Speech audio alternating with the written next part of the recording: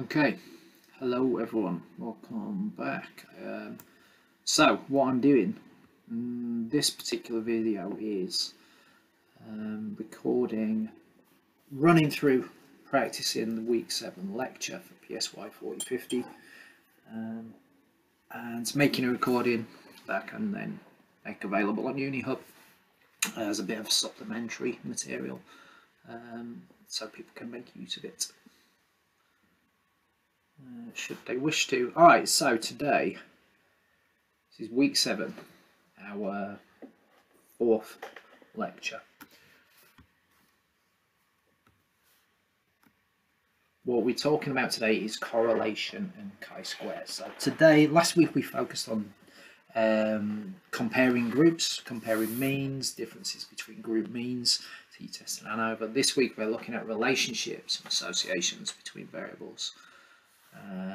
And in particular we're looking at correlation and chi-square. So I'm just going to quickly go through these first few slides and pretty much read what's on them.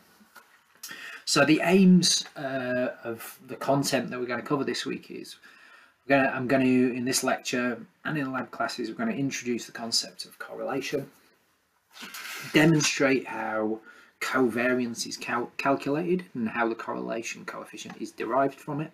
So there are 2 steps to working out correlation coefficients, such as Pearson's R.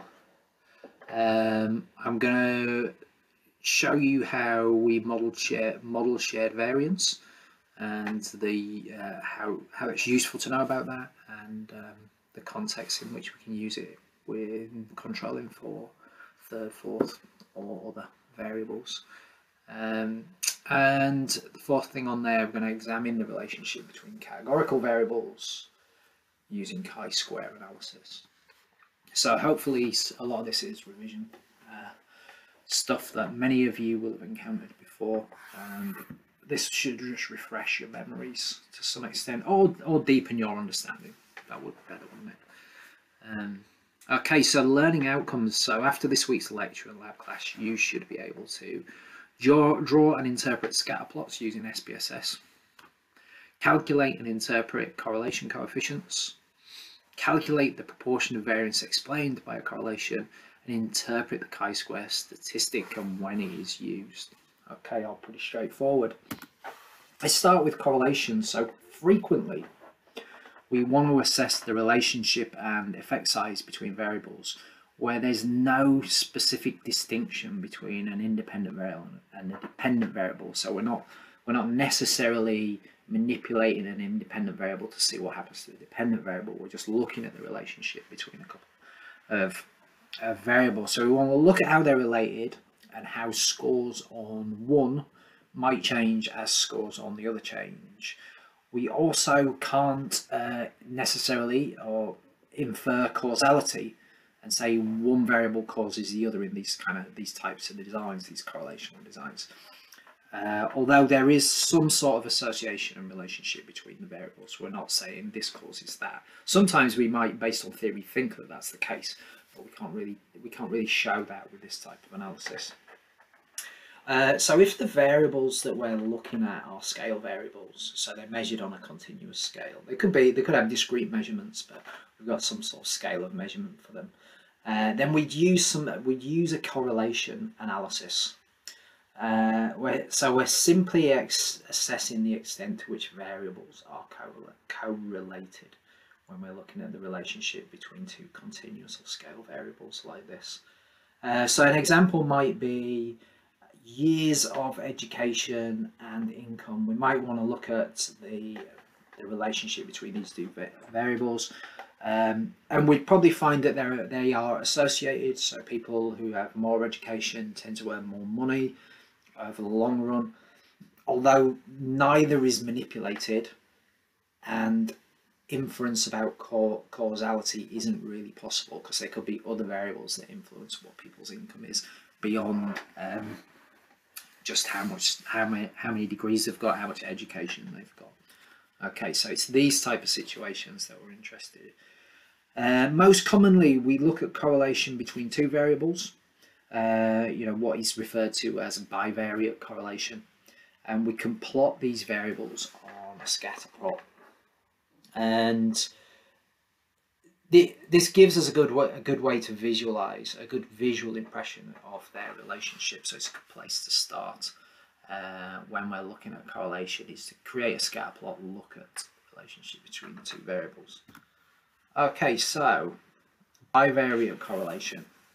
If we plot the two variables x and y, as you can see them on this kind of little figure here, we've got the horizontal axis is the x-axis, the vertical axis is the y-axis, as per convention. We can see the relationship between these two variables, and we can work out a standardized measure of the relationship between them by calculating what is known as the correlation coefficient. On this slide, the correlation coefficient is shown as R. This is usually used to refer to Pearson's R. So it's the R you can see there above that figure, which is in lowercase. Okay, there are a number of different correlation coefficients. Pearson's R is probably the most commonly used one, with normally distributed or parametric data. The full name for it has actually got quite a grandiose full technical name, and that is Pearson's product moment correlation coefficient. But Pearson's R is what people refer to it as. So R provides an index of the relationship between two variables on a scale from -1 to 1. Right, on this particular plot, we're seeing a perfect positive correlation as scores on the x variable increase by some amount. Scores on the y variable are also increasing by a kind of regular amount as well. So all the points sit on this nice straight diagonal line, and our correlation coefficient R is equal to 1. So R equals 1 is written above there. That would be a perfect positive correlation. When you're seeing a correlation like this, where scores are increasing on both variables, then you know you have a positive relationship. As scores on X go up, scores on Y go up. You're never really likely to see a perfect correlation unless you correlate a variable with itself. There's always going to be some noise. Certainly in psychology data, which is generally quite messy when you're measuring behaviour. Okay, so let's look at some more. I've got a couple more scatter plots on this slide. So the figure on the left there, this time we've got our x and y axes and a diagonal line pointing down with the data points on it, and above it's got r equals -1. So the pattern of the data influences the extent of relationship and the associated correlation coefficient. And we can see here some differences in those relationships. So whereas -1, as scores on the x variable increase, scores on the y variable decrease. So in this case, the points sit along this perfectly straight line again. So this represents a perfect negative correlation. So we saw on the previous slide, perfect positive correlation. R is 1, R equal to 1. All the points sat on a diagonal line pointing up and to the right. This time, this line's pointing down and to the left, and we've got an R of -1. Okay.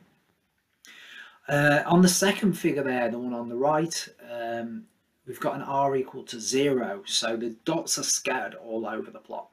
And when there's no relationship between our two variables, the data points will be scattered evenly across the plot, just like this. In this case, the correlation coefficient will be close to 0. It's never going to be exactly 0, I wouldn't have thought. And these three examples, R equals 0, R equals -1, and R equals +1, these are kind of extreme cases. These are kind of your edge cases.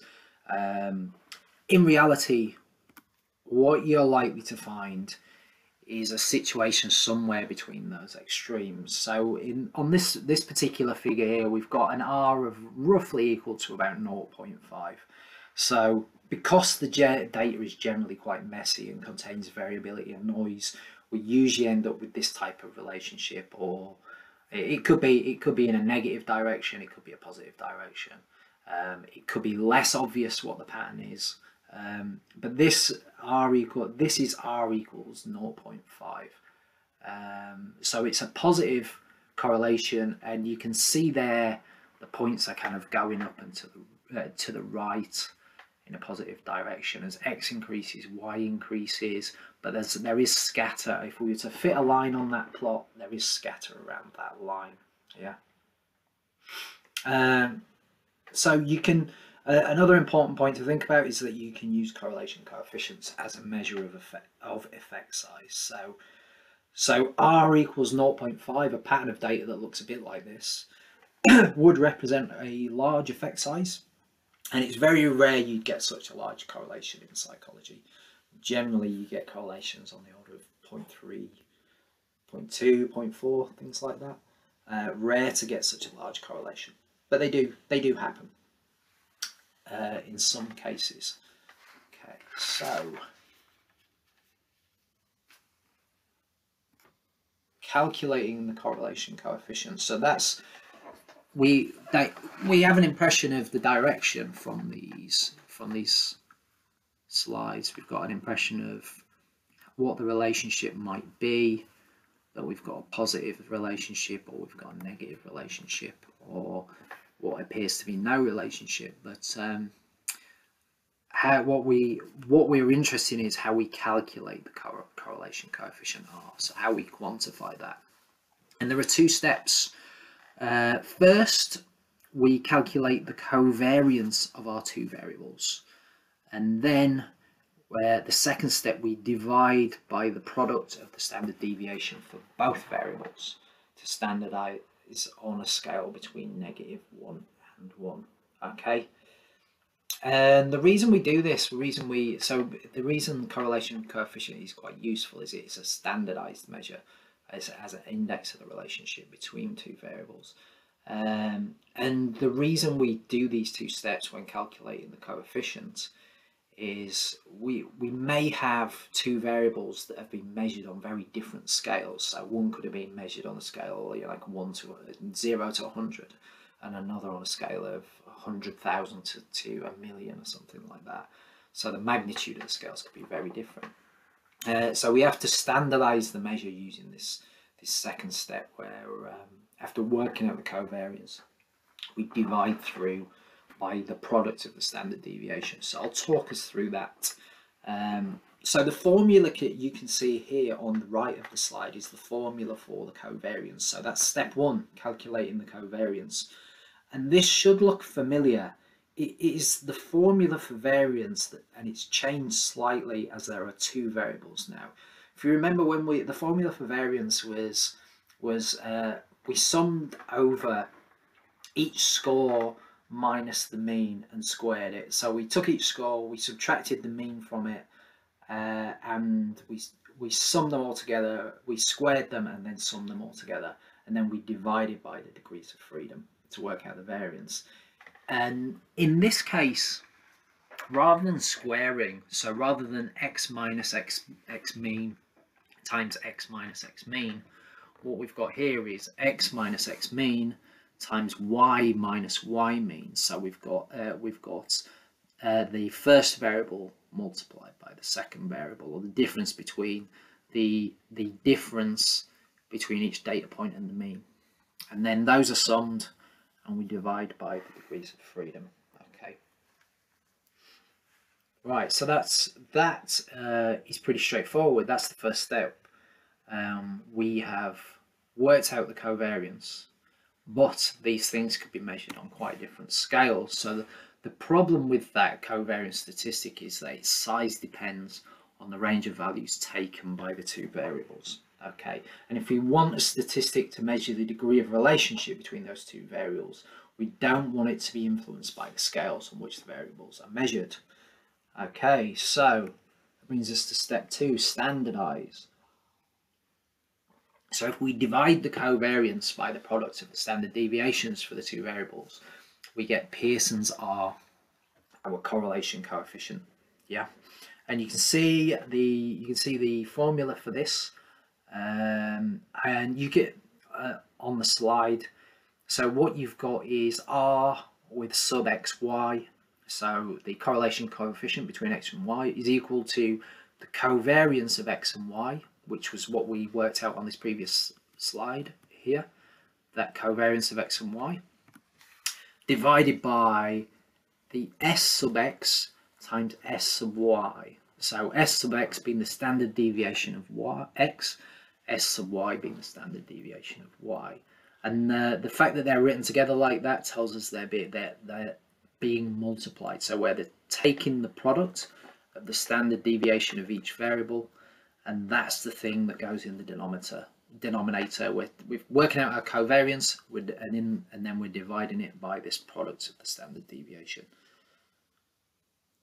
You will see lots of different equations in textbooks for R, working for Pearson's R. Some will look quite complicated, but all are equivalent to the one I've put on this slide here.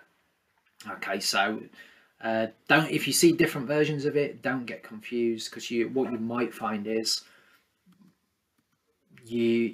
they've taken the right hand side of this particular formula, which has got the sigma notation, and divided by n minus 1, and rather than writing covariance xy to save space like I've done here, they've actually put that into the equation.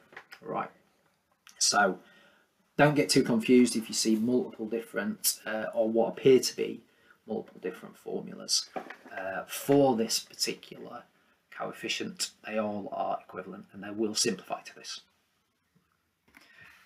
All right, so that's all well and good. We now know we can visualize a correlation, and we can look at the direction, and we can work out the strength of the correlation with our correlation coefficient.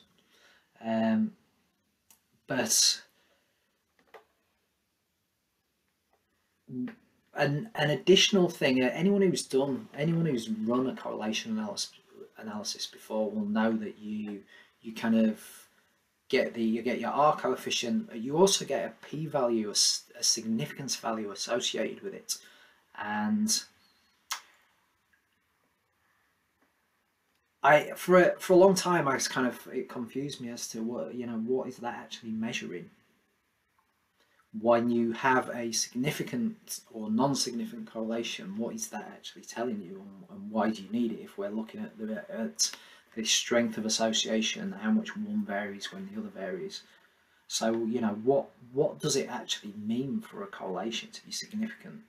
So the probability associated with a correlation coefficient is testing the hypothesis that the correlation is different from zero. Okay, that there is no relationship, and you can see that I've kind of put these images that I used a few slides back on this particular slide. So we've got an R of -1, perfect negative correlation, and we've got an R of 0. And what we're doing is we're doing a test to see whether the straight downward facing pointing diagonal line for R equals 1 is, in this case, is significantly different to that very evenly scattered distribution. If we were to fit a line to the R equals 0 there, what we'd probably find is that it was completely horizontal, and it sat kind of about the middle of the distribution of points. Okay, so we're looking to see if our line is significantly different from 0, essentially. And there are a couple of different ways in which the probability can be calculated to test this hypothesis. Okay, so is it significantly different from 0? The first method to work out a significance level uses z-scores and an adjusted version of R, so that R is kind of normally distributed. And the z-scores on the normally distributed version of the correlation coefficient of R that we've calculated can then be used to give us a p-value. So as you guys know, when we convert to a z-score, we can work out how far something is from the mean, and if it lies within beyond a certain number of standard deviations, such as plus or minus 1.96 standard deviations, then it's in the 2%, 2.5% in each tail. It's kind of in the statistically significant region. So what that would suggest to me is that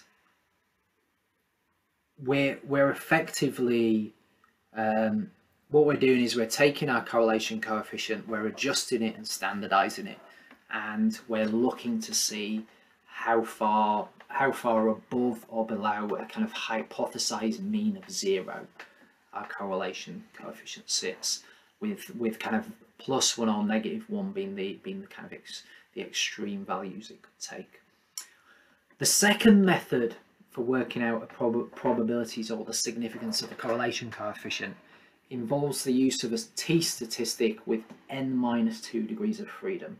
Okay, so I haven't put the formula for either of these on this particular slide because you don't really need to know it. But what this second method essentially involves, not too different to the first. If you remember a t-distribution, it's kind of similar to a z-distribution, but a bit flatter and wider. And again, we're then looking to see if our correlation is significantly different to a hypothesized mean of 0. So it seems to me that when we use this second method, it's like we're doing a one sample t-test. We've got this hypothesized mean of 0, and we're looking to see how many standard deviations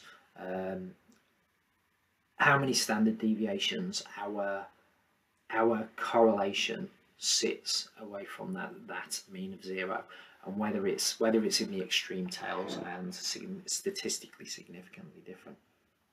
Okay, and that's going to be a function, as you know, when you're kind of looking at critical values for a t-distribution, that involves looking at the degrees of freedom and looking at values in tables, or getting software to calculate it for you.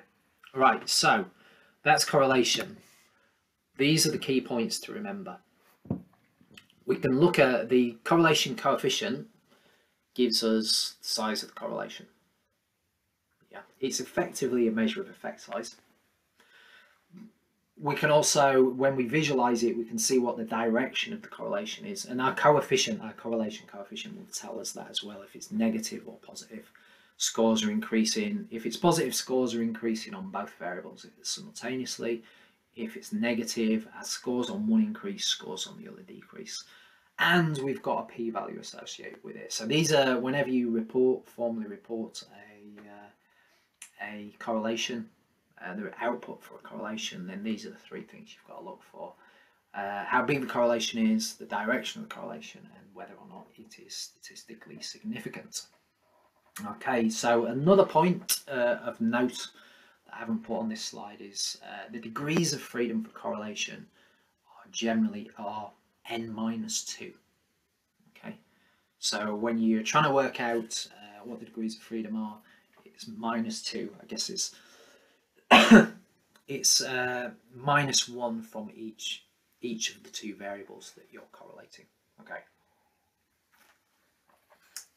On a related subject, if we take our correlation coefficient and square it, we get something called r², which is known as the coefficient of determination. And when we do this, we get a measure of the amount of variability in one variable that is shared by the other variable. Okay, so r² is, so just to be confusing, I think, so the Pearson's correlation coefficient r is denoted by this lowercase r. When we square it to give us r², the coefficient of determination, that's capitalized, so it's capital R² for some reason. And r² can be expressed as a percentage.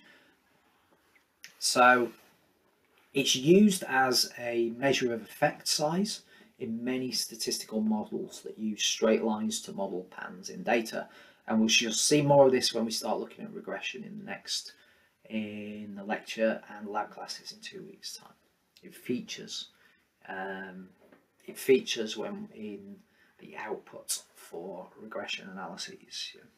Okay, so R squared tells us the amount of shared variance between the two variables. So squaring that correlation gives us the proportion of shared variance between the two. So what does that mean and what does it look like? So if we take our R value and we square it, it gives us a percentage amount of overlap between the two variables.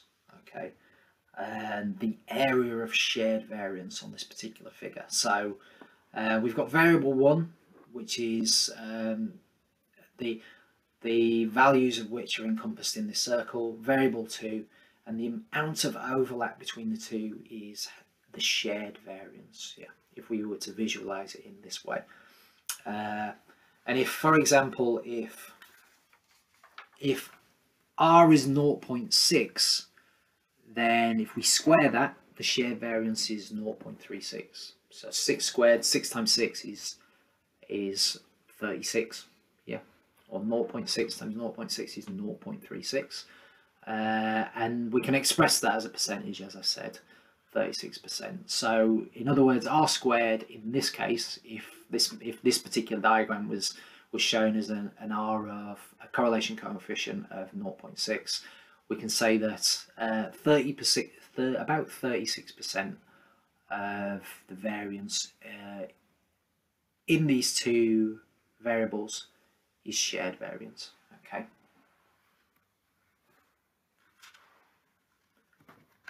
Right.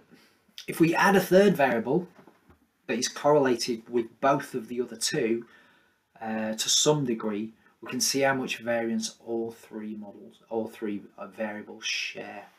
Okay, so you can see that here I've added a third variable in, and that overlaps with the first variable. That's the extent to which it correlates with the first variable.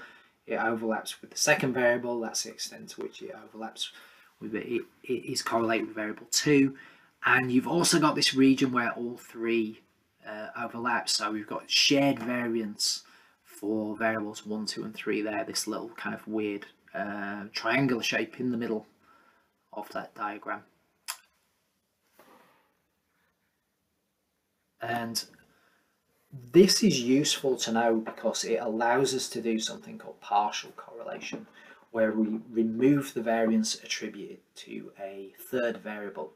So we might want to do this when we're looking to see what the relationship between two variables is whilst controlling for a third variable to which they are both related.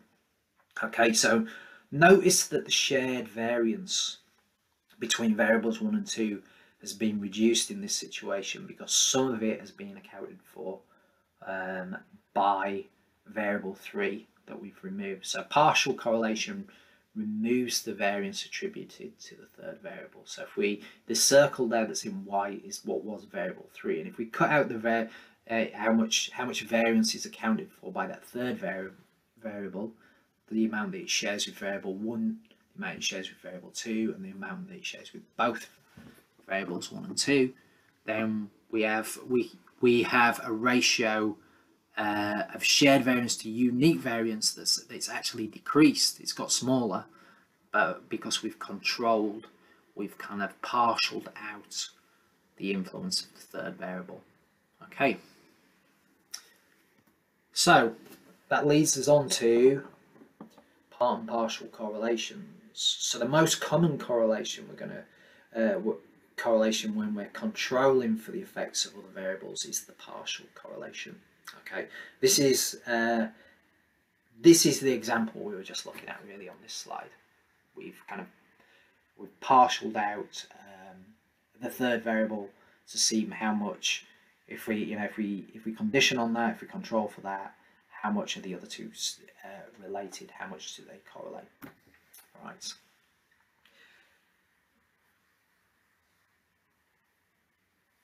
Part correlation, also known as semi-partial, is used when we want to control for the effects of a third variable on only one of the variables in the correlation.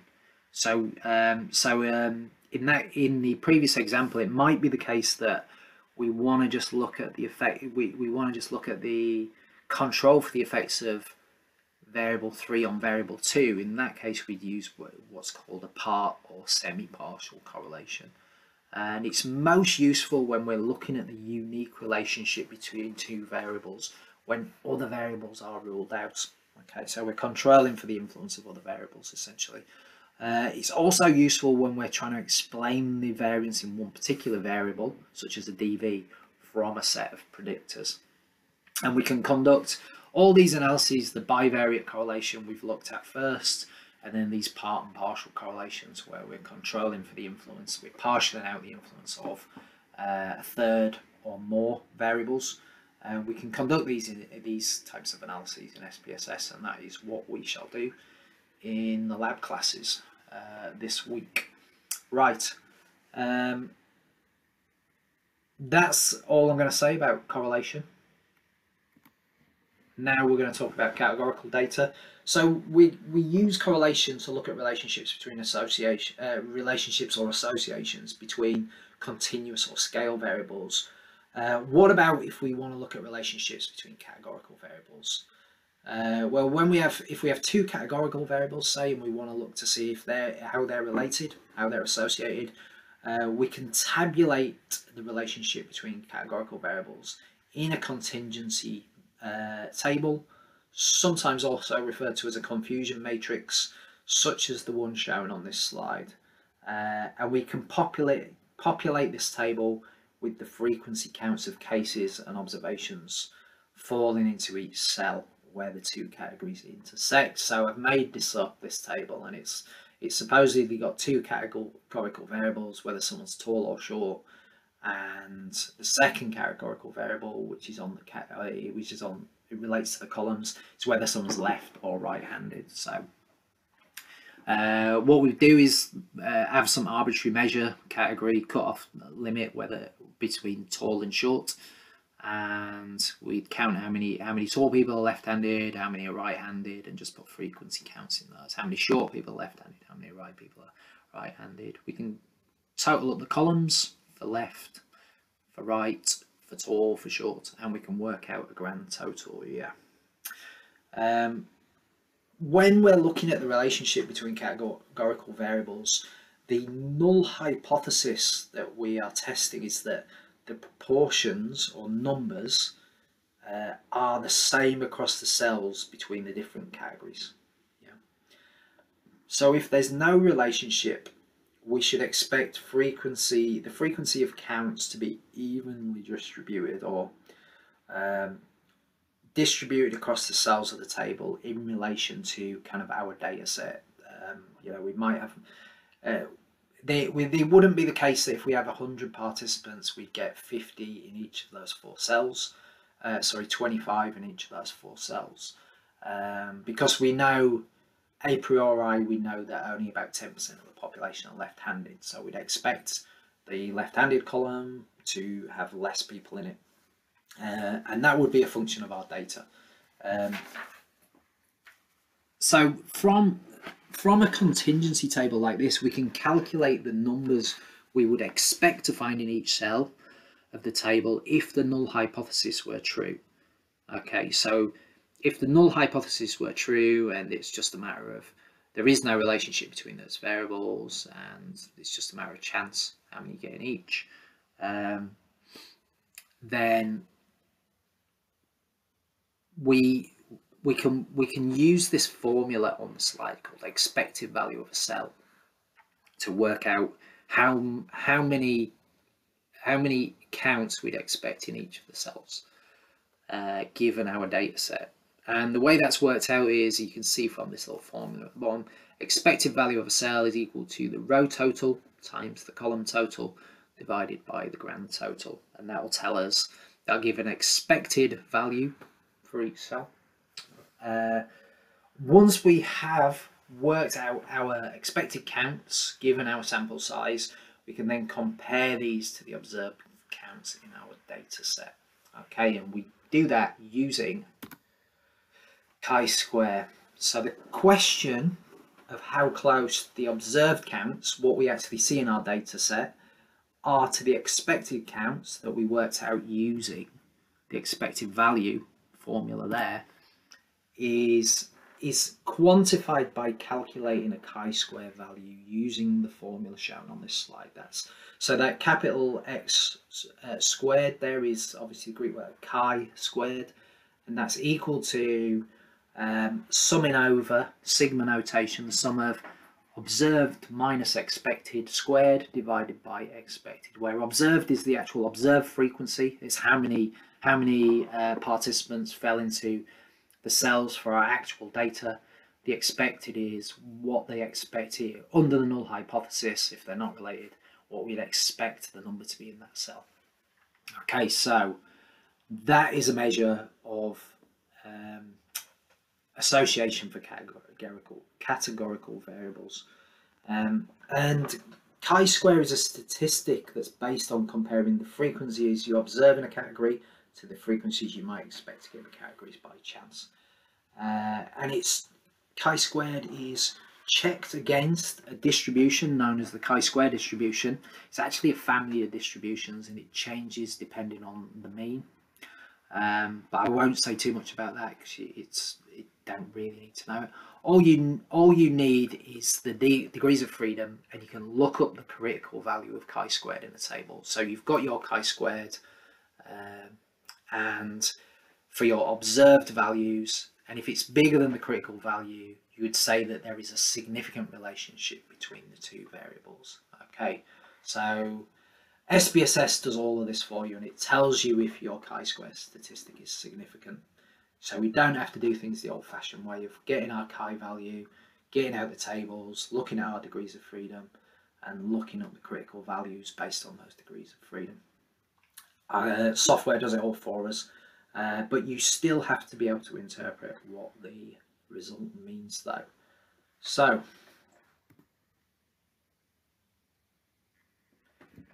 for data to be categorical, just a few rules really, or a few important things to note or remember with chi-square when we're doing these categorical tests of association.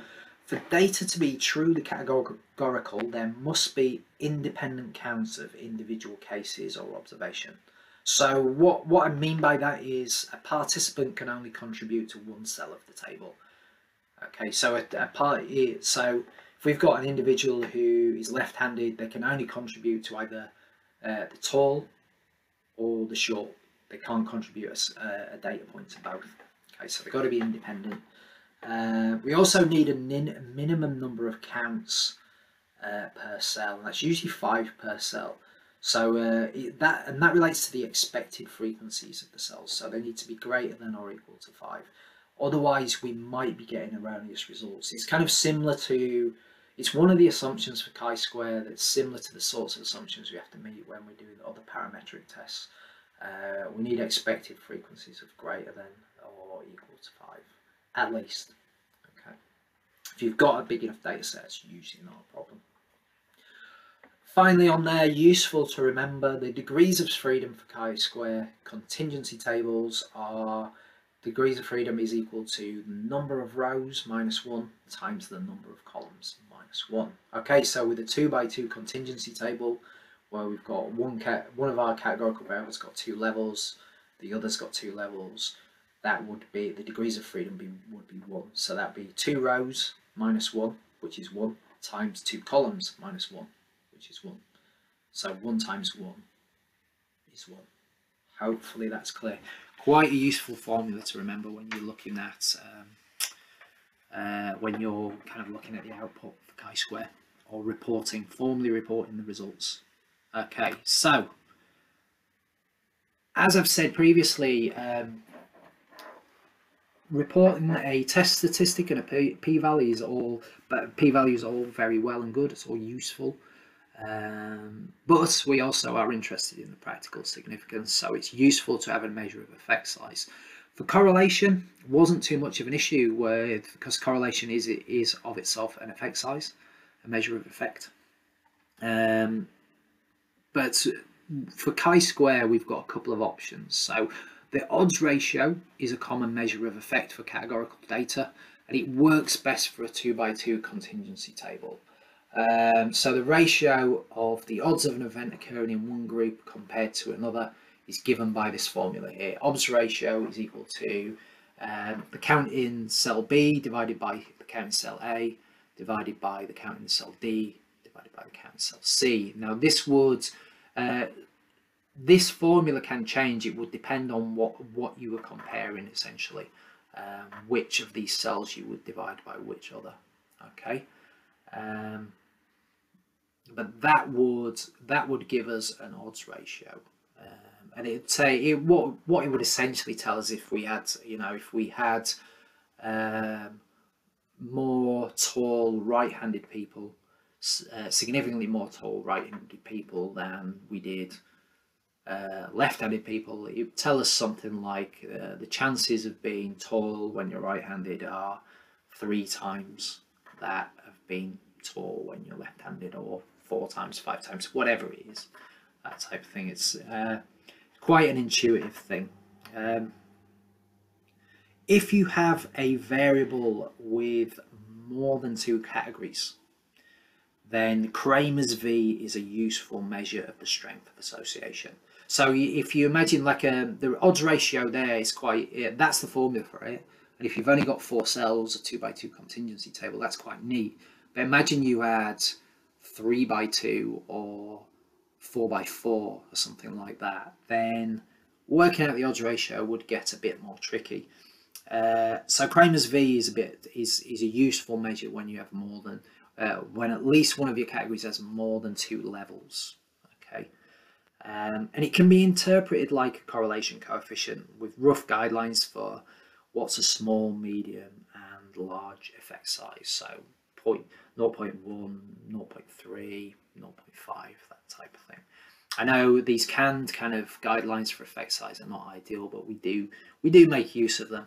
They're quick and dirty rules of thumb. Okay, so before I finish, quick example. So this is some chi-square output from it's basically 2 categorical variables, age group, and that's been split. That's actually been made into a categorical variable. Individuals older than 25, individuals younger than 25, and violent crime. So whether those individuals have engaged in violent crime or not. So yes, engaged in violent crime. No, they haven't. Okay, so you can see the contingency table on the top left, and you can see the SPSS output for that contingency table at the bottom there. So that's copied and pasted. That's that same contingency table copied and pasted from SPSS, and it's giving you the percentage of within violent crime. It's showing you the percentage proportions for each column as for violent crime, whether they engaged in it or not. And you on this particular table, if you look at it, you can see that under 25s, 79.8% engaged in violent crime, 56.5% didn't. If you look at over 25s, 43.5% didn't, 20.2% did. The thing that's interesting there is these are the percentages. To add up to 100, these are the column percentages. So what we would expect to see here is that there's probably going to be a significant difference between the under 25s who did and those that didn't engage in violent crime, and the difference between the under 25s that did and the over 25s that did. So the chi-square, that table is limited in the information it provides you, and when we run these sorts of analyses in the lab classes, I'll show you how to get some more useful information that tells you where the statistically significant differences arise. So this is what I said when I mentioned that you still have to interpret what this means. So we can see here we've got formally reported, we've got a chi-square value. So we've got chi-squared, we've got our degrees of freedom in brackets 1 is equal to 11.09, p is equal to 0.001. So we've got, for this particular example, That's telling us we have a statistically significant association between these two variables. And we can eyeball the table below and look at those column percentages and try to figure out where they are. But it can be tricky and it can be easy to be wrong about it. But there are ways where we can obtain standard residuals that tell us whether the counts in a cell differ significantly from what we'd expect them to be by chance. All right, that's all stuff we'll cover in the lab class. And that's all I'm going to cover today. So I've only put one reference on this week. That's the Andy Field textbook. It's got a couple of reasonably good chapters, I think, on correlation and categorical data. So chapters 8 and 19 on the most recent version. Chapter 19, the categorical data, it covers chi-square, but it also covers log linear analysis. You don't need to read all of it, so just focus on chi-square stuff because that's all we're focusing on at the moment. All right, so hopefully that was useful. I'm recording this in the afternoon and I probably needed a bit more coffee before I did it, but it's certainly it's good. This week I've not gone over time. I've managed to fit everything in within the hour, which is good. And I shall see you guys in the class and lab classes soon.